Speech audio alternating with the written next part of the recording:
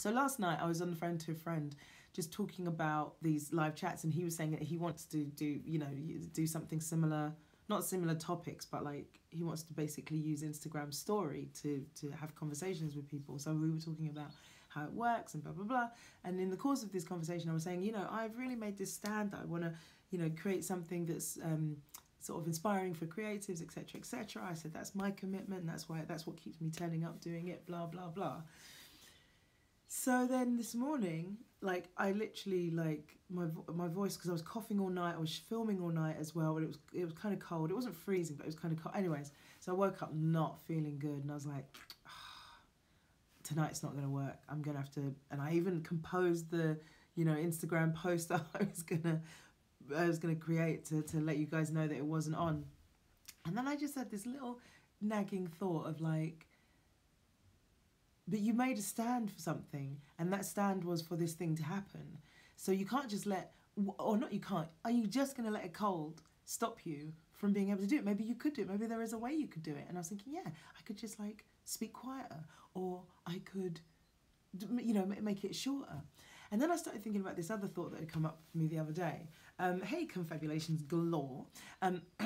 This other thought that I had was that, you know, when you make a commitment to do something or to not do something, say I'm going to stop smoking or I'm going to go to the gym, doesn't the universe always send you challenges, like your friends who tempt you with cigarettes, or, you know, your gym, the nearest gym to you closes, and so the nearest one is further away, and then you, oh well, I can't go now because it's too far away. The universe just immediately challenges you the minute you make a commitment.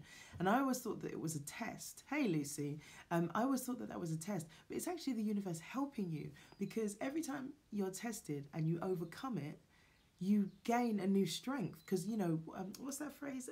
Calm seas don't make good sailors. You know, sailors, you know, good, competent, capable sailors have to go through storms to be able to become strong sailors, and then they can navigate any kind of waters. So I actually thought to myself, ha ha, I am being tested. So this is what had me turn up for you guys. So I just wanted to share that with you because I thought that was quite interesting, especially as we're talking about success. Hey, Chloe and Elijah. What's up, Elijah? Carly, hey. Yes, says Martha. Chloe, this is my little, and Elijah, I don't know if you're going to stick around. This is my little creativity live chat I do every Sunday night. So with this, and we talk about different topics every week. And this week we're talking about success. Just to explain, I got a bit of a sore throat, so I'm talking a bit quieter just so that I don't make it worse. I don't think talking is going to make it worse, but I think if I start shouting and shit and like drinking or something, then that will. And I've got my trusty stuff. It is kind of minging that I bought from Boots today, glycerine and blackcurrant. I'm assuming the glycerine is to coat my throat or something. Oh my god. Anyway, okay, so I'm just gonna get started, and forgive me if I have to, you know, if I don't do quite as long as we normally do. I'll see how my throat's getting on, but I think I'm gonna be all right. I think it's gonna be all right. I'll muscle through. Anyways, so success. So the first place that I wanted, that the you know, as always, there's a thread that gets pulled, and the first place I started thinking was, what is it? Because I think that as with all the other things that we've talked about, there's always like this received idea of what success is. Hey, the Blue Knight 88, welcome. So there's always this received idea of what success is. Like, you know, we've got these agreements in society almost as to what it should look like, usually around material stuff. It's not very often to do with anything sort of intangible like that. It's usually like a material type of thing: cars, big house, money in the bank, international travel, you know, whatever it is, these things that we decide. But I was starting to think that there's so many different ways to define it. And maybe like success is about defining it more for yourself and taking ownership of what you call successful back. Because on one level, you could say that a creative person who has decided, who's gone from one career to another, who's gone from like a non-creative career to a creative one, has already won, because they have embarked in the career of their choice. They're following their dream. They're living their passion, kind of thing. So you're already successful, and then everything on top of that is just window dressing, set dressing, you know, which I think is quite, you know, it might be a bit Pollyanna-ish, because like if you're a waiter who desperately wants to be an actor but all you're ever doing is waiting, I don't know if you could consider that successful if you're not actively doing your living your passion as in acting, even if it's on an amateur level. But just the fact that we live in a society where you can choose to do that sort of thing and you don't have to worry about, you know, your kid's school getting bombed or something like that. That could be a way of like thinking of success. I also had this thought about how sometimes we can, because we think of these trappings and stuff as like the things that we might want, like it's almost like a be careful what you wish for type of thing. Because I've mentioned this before, of just like when you go down a particular path and you end up sort of generating success in a particular direction, doing something that actually isn't fulfilling, you can find yourself feeling trapped. And it's so weird, like, because people look at, say, I don't know, Beyonce is a really good example because she's a huge superstar, but like you think of her life and you just think, well, that's it, that's perfect, isn't it? Because she's got the fame that most, you know, people, performers, music performers say would want. She's got the fan base, she's got the money, she's da, da, da, da. But if she's not rewarded, if she doesn't feel rewarded in in the things that she's doing, then it's going to be for nothing. Because there was a period of about, it was after Destiny's Child. It was after she left Destiny's Child and she sort of rebranded and she kind of disappeared for a bit, and we kind of forget that now because she feels like she's been around forever, and there just always was Beyonce. There's probably a little paragraph about her in the Bible or something. But like there was a period where she stopped and she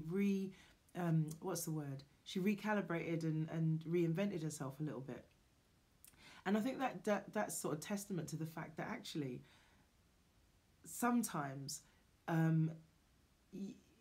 it doesn't matter what you've got materially, or even like what your career looks like. If it's not rewarding to you, if it's not satisfying you, if it's not filling you up, it doesn't matter how much trappings of success it generates. It doesn't mean anything. And look, Matthew McConaughey is another example. He stopped acting, took himself completely out of the picture, went cycling with Lance Armstrong for like 2 or 3 years, and he reinvented himself. And I remember him saying something about he started to become people's good idea, like, you know, because he had that whole career of being the rom-com robot sort of thing almost, that he became a good idea because he was so, it was one of those sexy castings that you can do against type. Ooh, let's get a rom-com robot type actor to play a really meaningful, powerful, dramatic role. And because he's a good actor, it worked out. So, hey, Adam. So I think like there is something, like there's almost like a cautionary tale. Maybe I'm bringing this in a bit too early, but there is definitely like a cautionary tale when it comes to success of like, you know, not necessarily making sure, maybe what I'm trying to say is that the first and most important thing about success is that it's joy filled. Because if you're doing something that you hate or that doesn't fill you up or is not rewarding, can you even consider that success, you know, in some ways? Because you're just a what's the word, like you're a slave. You know, you're a slave to the thing that you have to do. I remember when I was sort of like, you know, a little crossroads in my career, and I was just at the point where I was going to buy a property, and the property was quite expensive, and it would have meant that I would have had to have been earning at a particular tier. And in the end, I put in an offer on this place, and then the mortgage company said that they couldn't understand why the buyers, where the increase in the price of the property had come from, because it had literally almost doubled in value since the people had bought it. And they were like, we don't buy this. Why is it? So they refused to lend me the entire amount that I needed. And so I lost the property. And I was not massively disappointed. That was the weird thing about it. I remember thinking, oh, I would have liked that to have worked out. But actually, I just started to think through what that would have meant. It would have meant staying on a path, doing things that I wouldn't have necessarily wanted to do. And I would have been doing them specifically thinking in terms of money rather than thinking in terms of what makes me happy.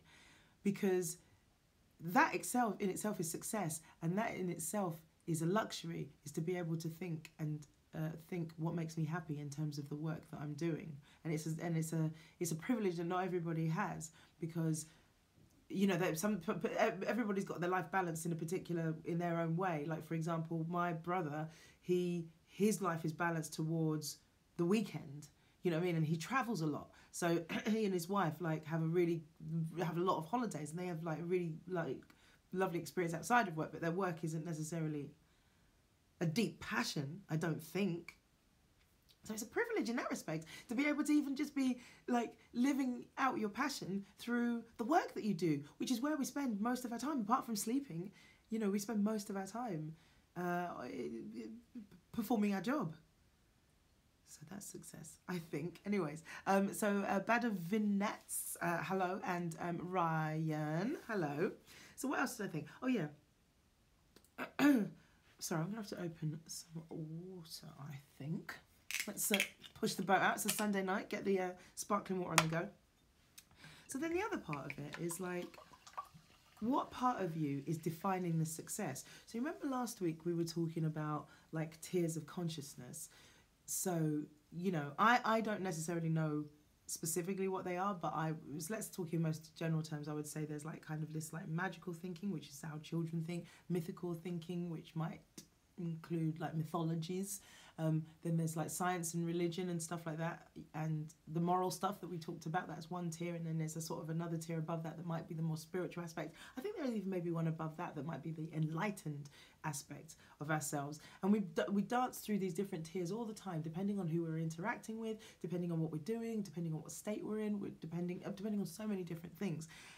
The skill is to be able to control which consciousness you're in.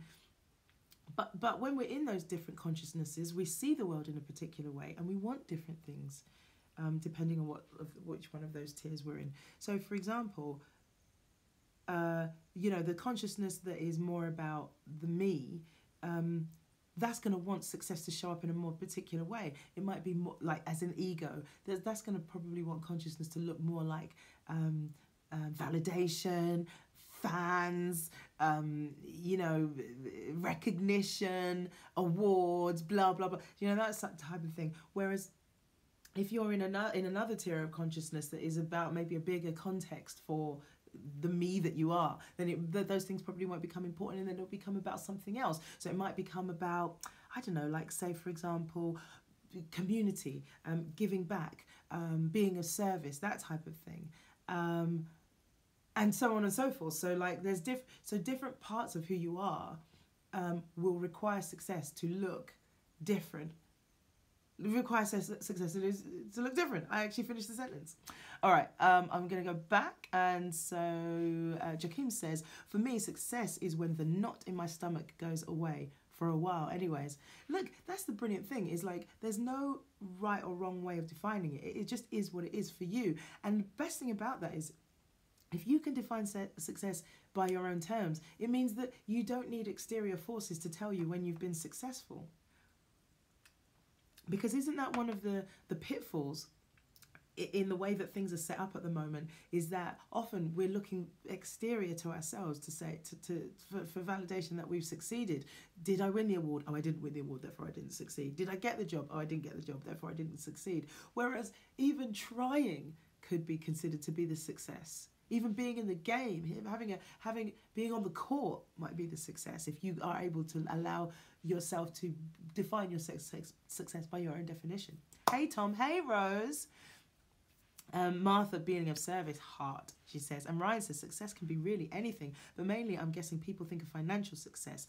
I'm more proud of being a good father and husband. That's what I've succeeded in. My job is quite rewarding. But there you go, that's what I'm talking about. It's like, some people wouldn't necessarily go, being a father and a husband, a great husband is success. But if that's your definition of it, then you've succeeded. And then you get to experience all that comes with feeling successful.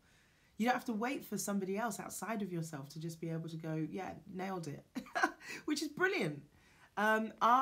Listen, the other thing as well, I should say, hello, Tom, hello. I should say is I'm still navigating this, and I go in and out of different headspaces with feeling successful or not successful, but more often I'm allowing myself to experience it, because you think we project onto other people, that person must feel successful. Like I might look at Jennifer Lawrence. I don't know why I bring her up. I think I was talking about her earlier. And look, she must feel successful. Come on, she's got to feel successful. And then you bloody well listen to an interview and she talks about how insecure she is or something, or how she hasn't quite managed to do the kind of work that she wants to do yet, or there's so many things she wants to achieve, and when she does those, then she'll feel successful. Oh, it's all there for us to have if we want to. If we want to define it by our own criteria, rather than letting everybody else tell us what's so in our own lives when they haven't walked on the path that we've walked on. Rose says, "Hello, goddess." Oh, bless you. As social media makes me feel unsuccessful, addicted to scrolling to compare myself to others. Thanks for speaking so beautifully. Oh, bless you. Yeah, I mean, social media is a bit of a nightmare, and I've noticed myself. I think I'm starting to prefer people's stories and not the feeds. I think I look at the stories more. But because stories are literally the most curated, awesome snapshot of everybody's lives. And so sometimes when you scroll through stories on Instagram, it can be just like, how come everyone in the world is like having the most awesome life and I'm here in my hotel room, like, ah? But sometimes I look through stories and I just go, yeah, these are the people I know. Yeah, living their best life. Yes. So like, it depends what headspace you bring to it, but in and of itself, it's a neutral thing, like what is on people's stories or on people's feeds or social media, but what we bring to it, what meaning we bring to it when we observe it, and who we're being when we come to it. So sometimes I will not look at stories because I know that I'm feeling insecure and just feeling like left out of the party sort of thing, and so I leave it alone. And then other times I feel like really inspired by it, and I'm just like, yeah, these are, and I don't say it lightly, like when you are in a peer group of success, you are successful. That's where your success comes from, because it's the universe letting you know you're close. So sometimes it can be inspiring, but it's how we choose to interact with it ultimately. But it is a challenge because social media, and I think the people that create social media platforms know this, it fires off so many neurological, biological impulses, chemicals flooding around our body, dopamine from getting likes and stuff like that, that it's very difficult to resist going with the experience that you're experiencing when you experience these things. So I don't know, I can't say any more than that about it, because I am subject to it as much as anybody else. But yeah, I think how we can probably have a little bit more authority over how we experience other people's social media than we realize, because I'm quite unconscious sometimes when I'm looking at social media, in the sense that I'm not thinking I don't have to look at this, I don't have to be intimidated by all these people having awesome lives. I just think, oh my god, everyone's having an awesome life. And Ryan says, lol, nailed it. And Tilly Pitts joined, welcome. And Ryan says, I agree, social media can make you feel like you're underachieving. It really can. I mean, God, we could do a whole thing about social media. There you go. That's next week's topic. Done. Well done. Thanks, Rose. Rose says, very well put. It's the energy. Yeah. I mean, and also we have to remember, like I say, it's a curated experience. Like, no one's putting up images, or very few people put up images of them depressed, crying, blah, blah, blah, unless they want to talk about that. Like, you don't see the mundane in people's lives. Like, even I can feel myself waiting for something awesome to happen so that I can take photos of it, video it, and put it up and go, see, world, I'm having an interesting life. Jakeem agrees, and Steve says, stories are the most important thing. I'm reading stories of slaves in the US, and that stuff is life-changing. The stories of the survivors of gun violence, life-changing. When I say stories, I'm talking about Instagram stories, but of course, yes, stories are the bedrock of the human existence. There's more to say about that, but I'm going down a rabbit hole if I go down the road of talking about stories. But stories, God, that's another great topic. Maybe we should talk about stories one week. What was it? Stories and social media. Wi-Fi is cutting out, confabulation galore says. Okay, no problem. Well, you can watch it on catch up, so when you get better Wi-Fi, if you need to, don't feel like you have to struggle through, because it's annoying, I know. So here's an idea that I really like, that was introduced to me in a program that I did. I'm always doing programs because I'm thirsty for information and knowledge and understanding about things like this. Is the person who was facilitating this program wanted to share this idea of like post-survival art. Now, what he meant by that was, he was saying that I'm condensing a 3-day program now, right, into like trying to condense it into sort of a very succinct definition. But what he was saying was that basically most people live out of this sort of survival mode in terms of how they navigate the world. Something happened to them when they were really young. It set off the wheels in motion to come up with a survival tactic or survival tactics for how to navigate life. It can be something really minute. It doesn't have to be a major incident of like a parent's death or something like that. It can be something very small, like you dropped your ice cream on the floor and your mum said, "Don't be silly, you don't need another one," or something like that. And that, it literally can be that small, can tip you into starting the wheels in motion of this like survival technique. Because from that moment you decide, oh, I must be strong if something bad happens to me. And then every time something bad happens to you, you default to, I must be strong, until you get to this point where you're living your whole life from this perspective of, I must be strong, even though awful things are happening, I must be strong. And your whole life is sort of orientated in that way. And it becomes this sort of survival mechanism. And what this guy was saying is, as artists, we can, create from this survival mechanism, or you can have this post-survival thing where you realize that survival mechanism, it no longer serves you, because you get to about sort of 30, 35 or whatever, where you start to smell a rat about this particular survival mechanism and realize, oh, I always do that, and actually I don't need to. I've just got this default thing where and you can start to see the same patterns like circling back in your life, and you go, and then you start to realize, oh, maybe something's going on in my life. You start to maybe recognize these patterns, maybe. And that there might be a you beyond that survival mechanism creates the exterior walls of what we think is our personality, but actually there's more of us beyond that. Does that make sense? And then as artists, sometimes we create from this survival mode, and that might make us want things in our lives and create things in our art that are based off of this survival mode rather than the full expression of who we are. And so once we get a sense of that there's this survival mode, but that there's an us beyond it, you can create art in a completely different way, i.e. post-survival art, so that you don't have to come at your art from the perspective of, I have to be strong when shit goes down, You can come at it from just life, just taking in life in its full unadulterated form. Now, on top of that, what I started to think was, maybe there's post-survival success. So, success previous to that might have been defined by this survival mode. Say mine, for example, was like, because I was quite bullied at school, so my survival mode would have been like, I'm going to be the most popular kid in school. And that shows up in many different ways in my career, i.e. going into stand-up. Like, who is not going to be the most, what better way to be the most popular kid at school than be an awesome stand-up? I'm not saying I was, but like, if you go down that road sort of thing.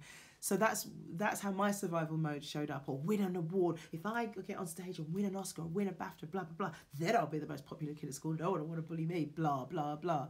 So how you define your own success can be defined by the survival mode. But once you get into a post-survival success space, then your success can be defined in any way you want, because it's not about what happened in the past. It's not referenced off what happened in the past. It's referenced off just what life has to offer you and what fills you with this feeling of success. Joy, I would say, is the measure of success, is what fills you with joy in the moment. It doesn't matter about whether you were bullied, or it doesn't matter whether your mum didn't buy you another ice cream anymore, because you're in post-survival success mode. Let me just go back on your comments there. So Martha says, so true, these curated lives can be depressing.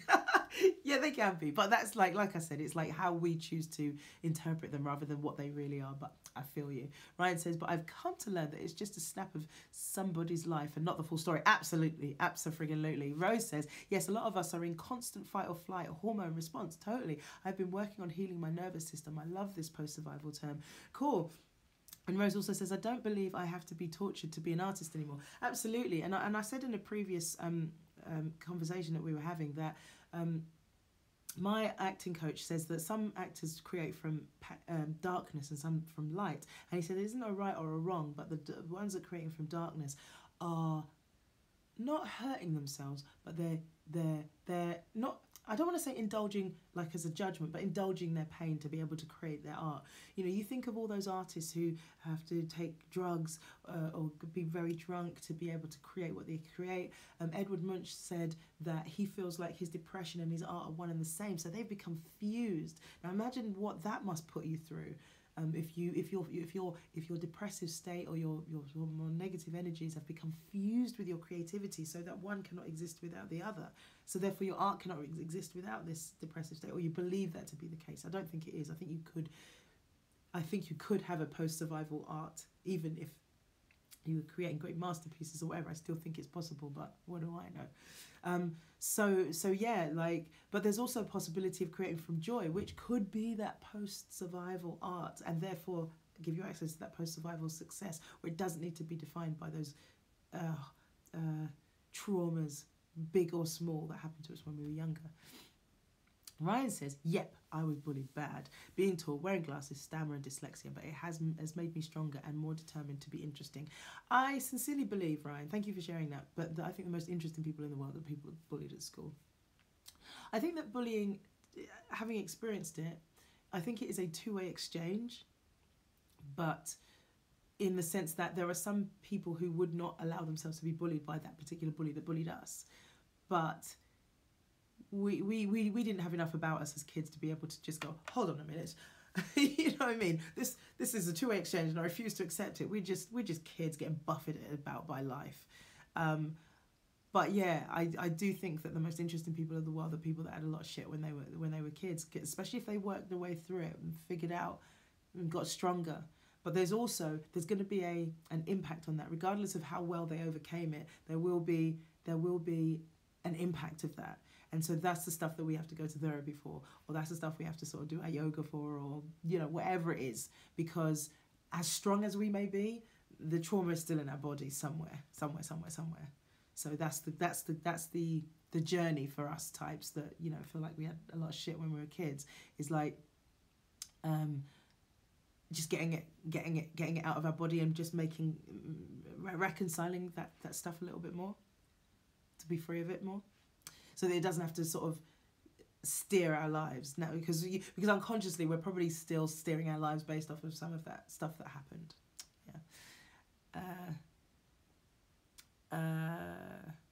Yeah, I'm in a hotel, so I don't know if how good the Wi-Fi is, but if it's a problem, then I don't know what I can do actually. I mean, I could go on my phone Wi-Fi, I guess. I don't know if that would cut us off though. That's the only thing I'm thinking.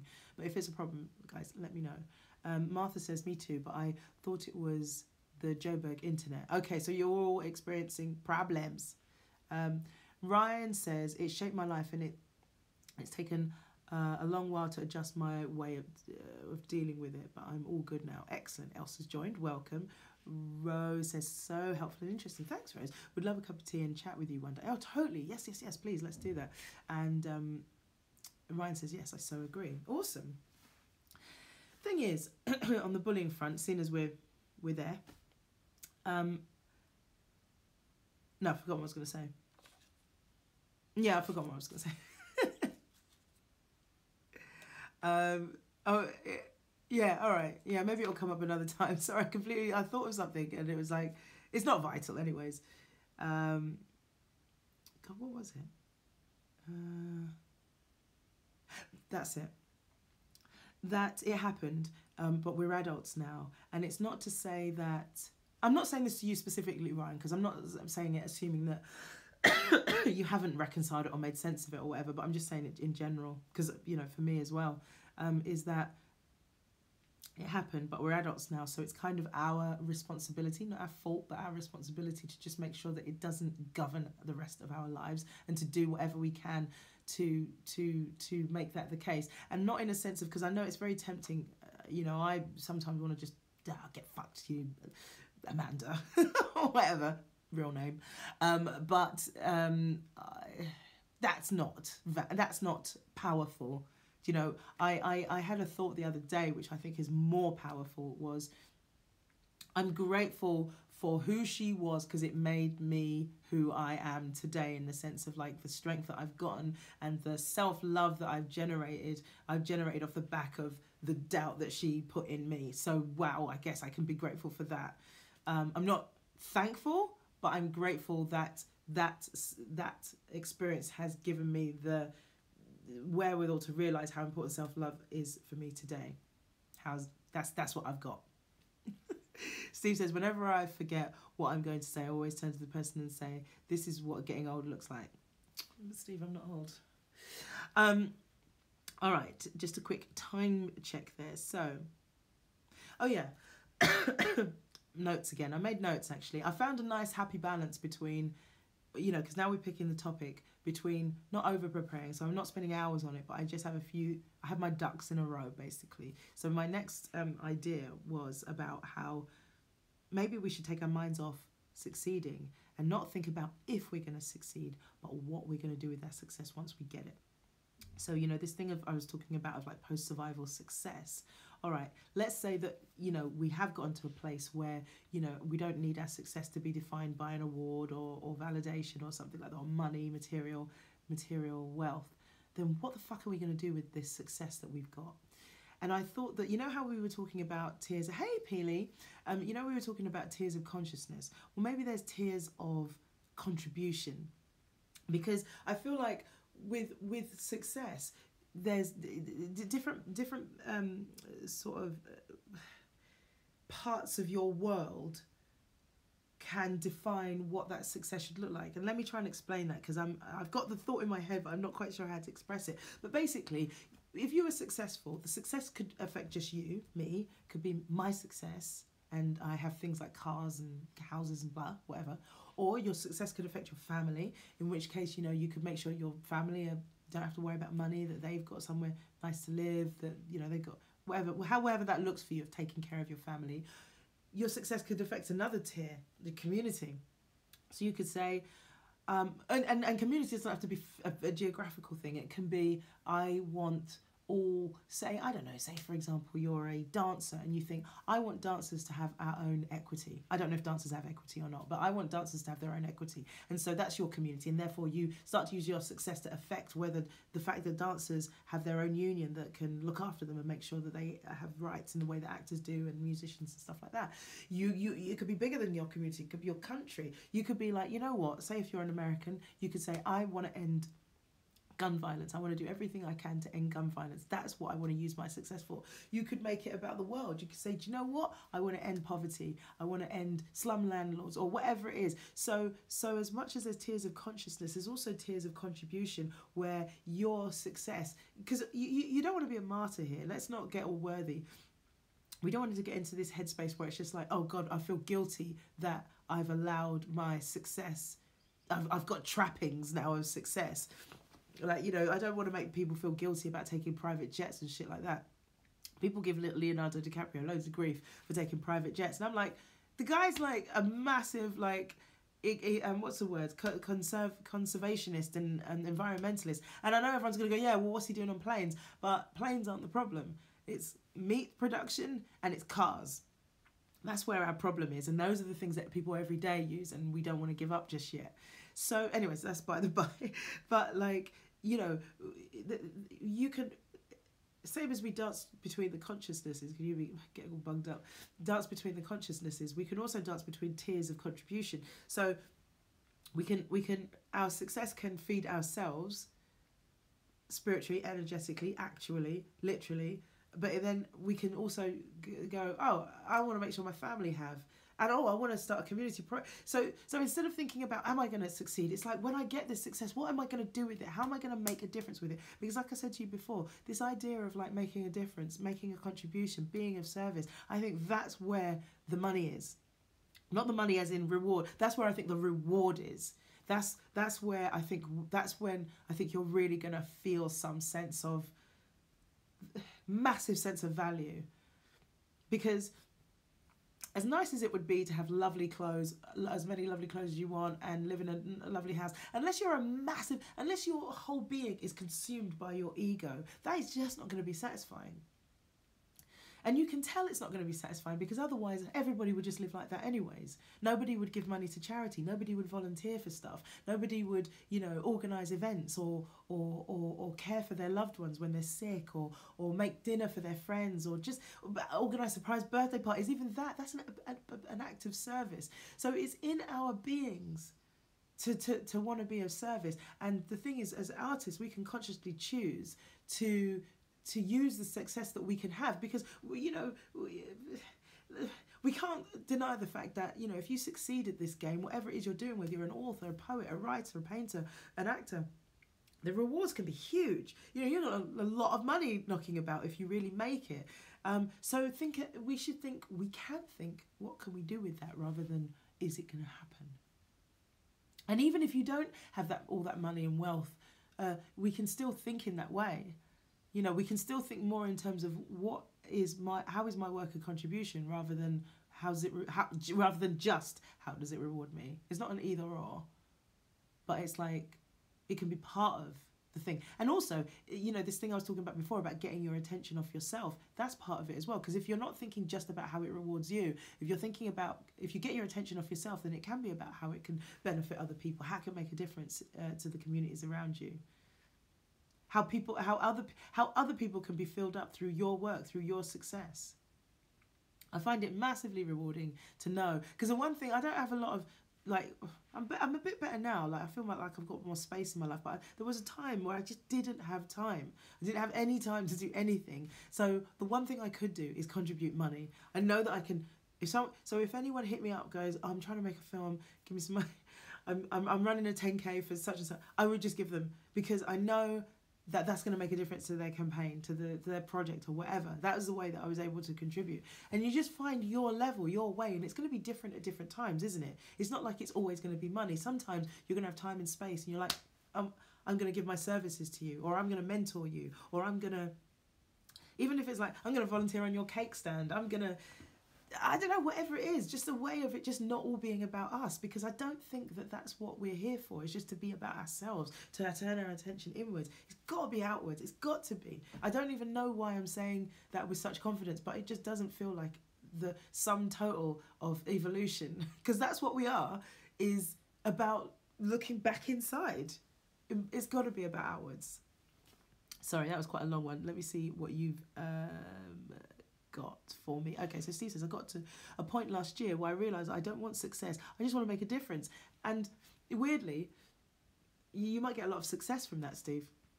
Jakeem says, favourite quote from Yoda in Star Wars, do it or do not do it. There is no try. And I tried to remember that from last week when I was talking about people using the word try to get out of doing things. But yeah, you're absolutely. For me, that made it easier to think how I live life. Hope this made some sense. Yes, it did. Do or do not is the right words. I understood what you meant completely. I remember the quote. So listen, voice is a little bit shredded. I can't think of the right word. So 2 more things I wanted to just share. 2 more thoughts, and then I'm gonna sign out. It's a follow-on thought from what we talked about last week, just about how impermanent the me that we know ourselves to be is.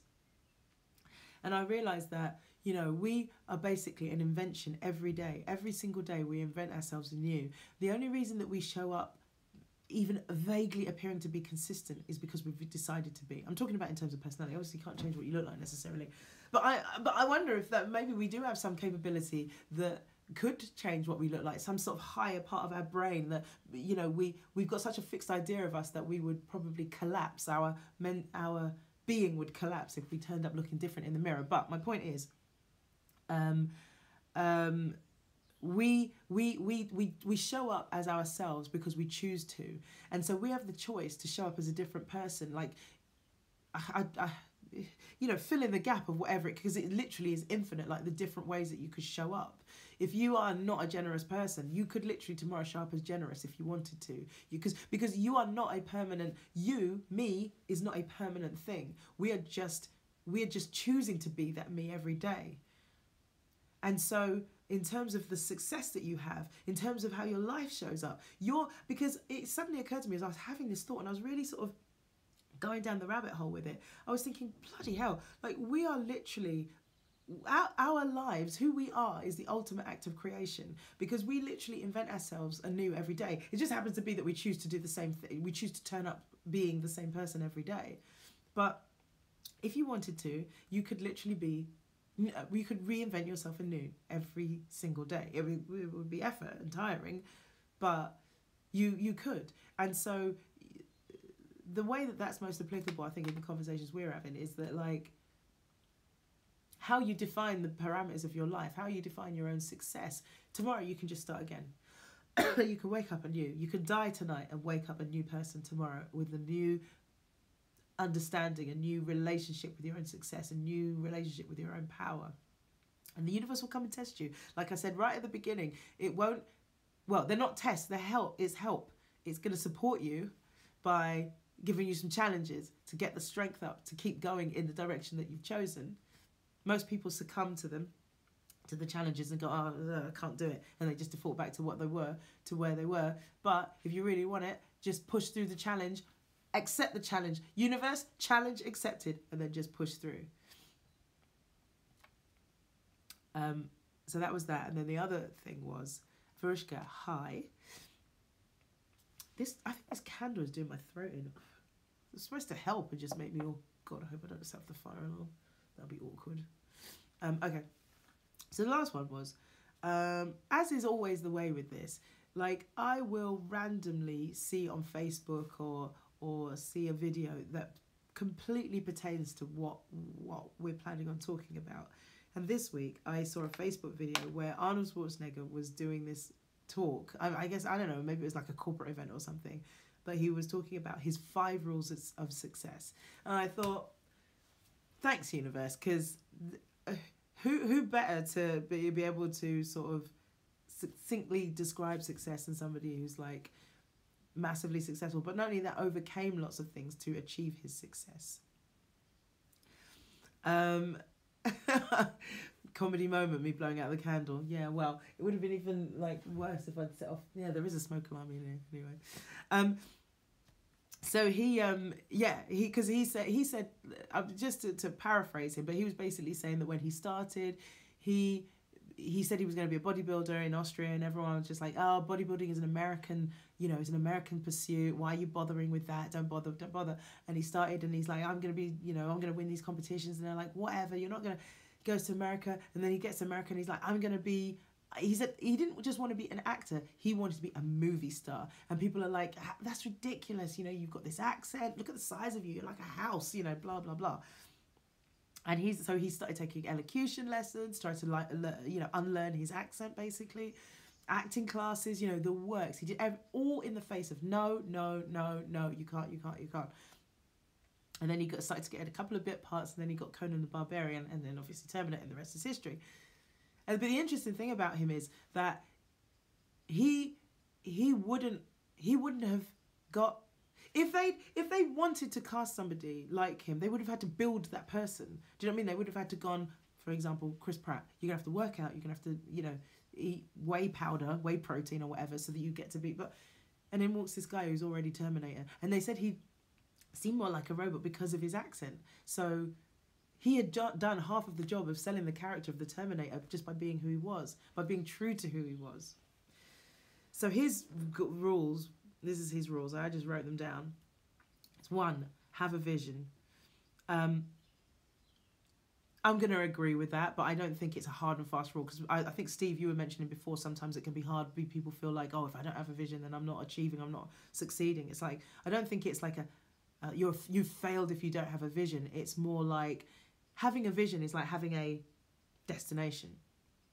If at some point, and we've all done this, like literally and figuratively, you change your mind, change the direction that you want to go in, change direction. It's just it's the destination that's the issue. It's not what the destination is. It's having a destination that is the pertinent thing. So have a vision. He goes, think big. Again, I would agree with that. And I don't think big necessarily has to mean global. Sometimes people interpret that as meaning bigger than I can cope with, or bigger, so big it's impossible. It's not that. It's just saying don't limit yourself, basically. Don't think that just because someone like you hasn't done it before, or just because someone in your family hasn't done it before, that you can't do it. You know, whoever was talking about being a good father and a good a parent, you know, from a certain background, that was thinking big. Do you know what I mean? Like if you've come from like a really abusive environment, if you were brought up in foster care, or, you know, something like that, the idea of just being a settled father of two or something would be, you know, people in the foster home would have been pipe dream, mate, dream on. But you say, no, I'm gonna dream big. I am gonna. That is what I'm gonna create. I'll say you are homeless or something like that. No, I'm gonna be a settled father of two with a beautiful home, beautiful wife, and that's gonna be my thing. So think. I think when he says think big, I think I would interpret that as don't think beyond limitations. Don't allow yourself to be limited. Work hard. I talked about the hustle in a previous thing. I think rather than work hard, I think it's work smart. I really do, because I'm not really for those sort of videos and motivational thingies where people go, you've got 24 hours in a day, you should be working 20 of those hours, blah blah blah. I think no. I think yes, there are times when hard work is appropriate and completely necessary, but I think let's start to work smart. Let the universe do a bit of the heavy lifting on your part, because the universe can do everything, can do anything. And so you don't have to do it all yourself. I think the work hard, get it done mentality is for people who don't trust the universe and think they have to do it all themselves, and they burn themselves out and they're exhausted. So work smart. Work hard when you need to and work efficiently other times, and make sure you get rest and breaks so that you have context and experience why you would be working that hard, what you're working for. Get to it, give yourself the space to enjoy it. Because Steve says here, yeah, not think big, but think beyond your present circumstances. Yeah, but it's not just beyond your present circumstances. Well, I mean, it's up to you, but I would say, yeah, just think as broadly as your idea, as is appropriate to the idea that you have. I think that's probably what I would say. And Atman has joined, welcome. Number 4, he says, ignore naysayers. Well, I mean, again, maybe naysayers are sent by the universe just to challenge us, and just to give us a challenge to strengthen ourselves and strengthen our commitment to our idea. Because, my God, like, there's so much agreement in society that certain things can't be done. And there's so much, like, and people are so unconscious to their speaking when they say things can't be done, when really they mean they can't do it, or they've not seen it done before. What they have seen or not seen, or what they can do or not do, is literally nothing to do with us. They're just living out of their own limitations, and they're imposing them, trying to impose them on you, trying to hold you down to make them feel good about their own limitations. So just ignore the naysayers. And then he goes 5, give back, change the world. I mean, what were we just saying? So that's his part of his, that's the 5th of his 5 rules of success. Hey Phil, is just to give back and change the world. No big deal, just give back and change the world. But you have to remember that changing the world can be as small as making a difference for one person, helping somebody who needs help, who's kind of struggling or something, or just needs a bit of guidance, or giving a little bit of extra money to somebody, or yeah, whatever it is. Like, changing the world doesn't have to be a Mandela-esque act. Changing the world can be, do you know what? There's a girl at the coffee shop who everyone is always rude to, and I'm going to be nice to her. I'm going to tell her, I appreciate you. And that sounds like nothing, but actually sometimes that can make all the difference to somebody. You'll know in your life where those opportunities are to change the world. And you'll know that it is it's a constant act of creation every day, of like how you're going to do it. Like, what are you going to do that's going to change the world today? Is it just not being a knobhead to somebody, or just having a conversation with somebody, even though you don't need to? But if you've got your attention off yourself, then you can see that person really needs to connect with somebody, or that person really needs to feel appreciated right now. So that's what you can do for them. You take a little bit of time out of your day to do that. Or it could be as big as, I'm going to organise this, I'm going to get this slum landlord thing sorted. There's going to be no more slum landlords.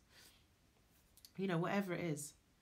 However it shows up for you, whatever feels real and authentic for you is how you could give back and change the world. I think that's it. Yeah, that's it. I think success is like such a... Now, as I'm sitting here thinking about it, feeling my way into it, it feels like success is more of a paradigm that you can shift your mind into rather than a place that you have to get to. I really just felt that, like, oh, wait a minute. Is this like a little trick that the ego's played on us, that the success is like somewhere over there that I have to keep marching towards, and then one day I'll somehow suddenly know when I get there. But actually, I think that success is just literally a shift in your consciousness, a shift in your being that, yeah, you can just like feel it. Maybe it's just about being present. Because at that moment, I was just looking, I could see the sunset over in front of me. I can see the sky just getting darker, but there's this little thin line of red, you know, like sometimes you can, where the clouds are there, but there's no clouds right on the horizon. And yeah, you can just like get a real sense of, and just hear the birds singing. I don't know if you can hear them, but like, it feels like success is my choice rather than some place to march towards because everyone says we were going that way. Do you know what I mean? All right. I think that's it. I think I'm gonna stop. I think this is just about as much as my throat can take. So I'm gonna call it there. But it's funny because like, with these talks, I always imagine that they're going to turn out a different way. Like with the first spiritual one, I was like, yeah, this is going to be like banging, and I was all over the show. With the success one, I was like really excited to do it, and I lost my voice. And yeah, they do change a little bit every week, don't they? They're sort of a bit just like, okay, so what's happening this one? It's quite sort of a quieter one, I suppose. It's kind of nice in a way. Different room. This is my favourite setup because I've got like a nice comfortable chair. I feel like I'm sort of doing Jack and Ori or something. And yeah, gosh. Anyway. Okay, guys. Well, look, if you joined halfway through or you had to pop away or whatever, it's going to be, I'll pop it up on my story for another 24 hours. And then... yeah, it'll be on YouTube, and the last spirituality one is now up on YouTube, and yeah, I feel like I should say some final thought, but there isn't one really, just listening to the birds. Okay, guys, I will, admin.